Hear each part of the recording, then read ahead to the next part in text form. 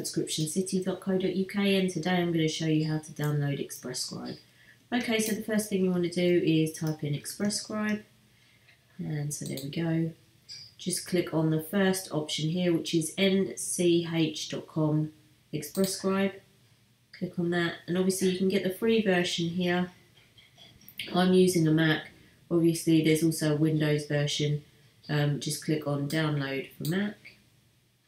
And then you see it starts downloading here.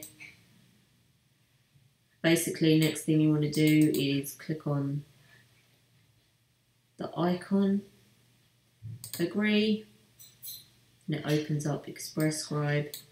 Just drop this into the applications folder. There you go. And as I've already installed Express Scribe and use it every day for transcribing videos and audio, I don't need to install it again. So I'm just going to stop, but obviously it would then start installing it for you. Then all you do is go into the applications folder.